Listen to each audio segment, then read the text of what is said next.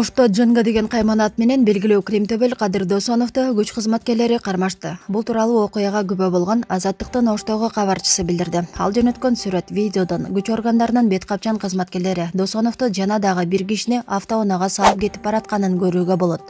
Ош облустук ички иштер башкармалыгынын басма сөз катчысы Жеңиш Ашырбаев Азаттыкка Досонов кармалганын тастыктады. Анын маалыматына караганда, жол кыймылынын коопсуздугун камсыздоо башкармалыгынын жана акча миликтөө тобунун кызматкерлери чогуу рейд өткөрүп жатышат. Анын алкагында номуру жок автоунаа токтотулган. Бирок айдоочусу баш ийбей кетип калгандыктан күч кызматкерлери машиненин артынан кууп барып токтотушкан. Анда Досонов баратканы белгилүү болгон. Облустук милиция кошумча маалымат берилерин кабарлады. Төө-Ашуу ашуусунда муз тоңуп, жолдор тайгак. Бул тууралуу окурман 24 билдирген. Жолдорго эч кандай кум себилбей, унаалар жайдан араң жүрүп жатат деген окурман. Буга чейин облустук ички иштер башкармалыгынын жол кыймылынын коопсуздугун камсыздоо башкармалыгы Төө-Ашуу жана Суу Самыр өрөөнү аркылуу өтө турчу айдоочуларга дөңгөлөктөрдү кышкыга алмаштырып, чынжыр ала жүрүүсүн эскерткен. Элдик медиа сайты. Жээнбеков Илхам Алиевдин кызы Лейланы мактады.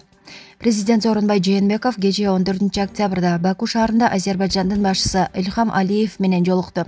Анда Жээнбеков кесиптешинин кызы Лейла Алиеванын талантын баалады. Өлкө башчысы сентябрь айында Лейла Алиева менен жолукканын айтып, жакында кызыңыз биздин өлкөгө Олимпиадалык комитеттин жетекчилеринин эл аралык форумуна катышуу үчүн барган. Элибизге жагымдуу маанай тартуулады. Мага ырлар жыйнагын белекке берди. Ысык көл жөнүндө ырда жазыптыр, деди Жээнбеков. Суу Самырда Honda Step вагон жана Д-Некса үлгүсүндөгү унаалар кагышып, 2 адам мерт кетти. Кырсык Бишкек Ошона жолунун 155-чакырымында, тактап айтканда Париж тилкесинде болгон. Анын кесепетинен 2 эркек адам каза болуп, 5 адам, 3 эркек, 2 аял жабыркаган. Куткаруучулар каза болгон адамдардын денелерин унаадан чыгарып, Ички иштер министрлигинин кызматкерлерине өткөрүп беришкен. Жабыркагандар тез жардам кызматы менен Жайыл райондук ооруканасына жеткирилди. Турмуш KG сайты. Ошто уйлардын койругун кесип, өрттөгөн жаранга айып пул салынды. Ош облусунда кошунасынын уйларынын койруктарын кесип, тандырга өрттөгөн жаранга 30 000 сом айып пул салынды. Бул тууралуу жогорку соттун сайтына жарыяланды. Соттолуучунун айтымында кошуналардын уйлары анын огородуна кирип кетип, жемиштерин жеп коюшкан. Жини келип уйларды бычактап, куйруктарын кесип тандырга өрттөгөн. Кошуналардын айтымында уйлар короодо байланып эле турган. Жаныбарларга мыкаачылык менен мамиле кылуу беренесинин негизинде соттолуучуга 30 000 сом айып пул төлөөгө милдеттендирилди. Факт KG сайты. Президенттер жубайлары болуп кечки тамакка чогулушту. Президент Сооронбай Жээнбеков түрк тилдүү мамлекеттердин кызматташуу кеңешине мүчө өлкөлөрдүн лидерлери жана өкмөт башчылары менен кечки тамакка отурду. Кечки тамак учурундагы сүрөттү Азербайжан президентинин маалымат кызматы жарыялады. Кадрдан Илхам Алиев менен жубайы Мехрибан Алиеваны, Сооронбай Жээнбековду, Шавкат Мирзиёевду, Реджеп Тайып Эрдоганды жана анын жубайы Эмине Эрдоганды, ошондой эле Венгриянын премьер-министри Виктор Орбанды көрүүгө болот. Дасторкон четинде Казакстандын биринчи президенти Нурсултан Назарбаев дагы отурган. Атамбаевдин ишинин алкагында камакка алынган Субихи Пархатини кайра бошотушту. Кечээ 14 октябрда мурдагы президент Алмазбек Атамбаевдин кылмыш ишинин алкагында ишкер Субихи Пархати кармалган. Бул тууралуу укук коргоо органдарындагы өздүк булактар билдирди.